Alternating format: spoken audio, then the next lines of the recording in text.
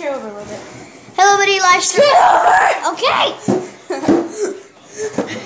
Everybody, live stream. I'm here with Salmon Gaming. They can't see me, but the camera's right there. No, the camera's like bigger. Like it shows it right here, but it's still bigger. Let me see if they can see my hand. They can barely see my hand. Okay. Hey, look if you can see my face. You like totally messed up on this. Hey guys. Yeah, they can. Barely. Can they see like half of my face?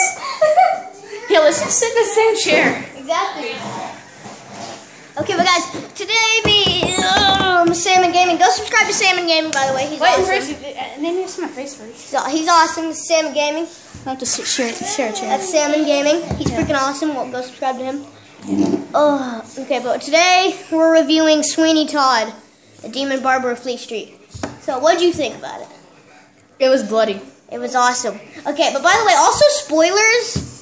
Don't spoil it, you weirdo. We're spoiling the movie. This is a spoiler review. Spoilers. Oh, okay. So, the first guy to die is Pirelli. Boy, Pirelli's miracle elixir, it'll do the tricks, yeah. That's what he sings. Don't sing that, please.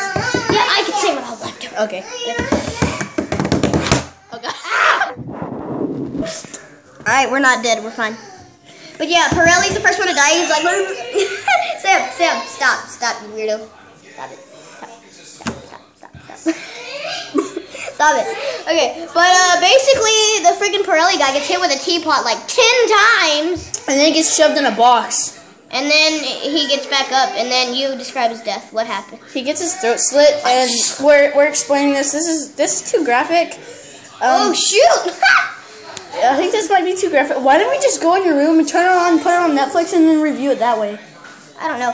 That would have been a better idea. This movie's freaking awesome. It's a 10 out of 10. And by the my dad's home.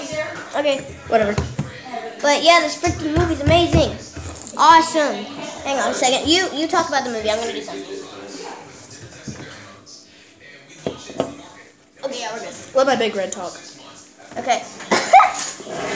But this movie's amazing. And then there's a song that says "No place like London." Yeah, and then there's Joanna, and then the second guy to die. Oh yeah, and if you don't like musicals, don't watch the movie. Yeah, if you hate musicals, just don't watch it unless you just want to see the blood and gore, then just turn the volume off. just whenever you hear a musical, just mute it, and then whenever you see a death, play it. Not everything is singing though, but a lot of it's not. And there's a lady that makes meat pies and cockroach pies, so that's kind of weird. Yeah, and she makes them out of people.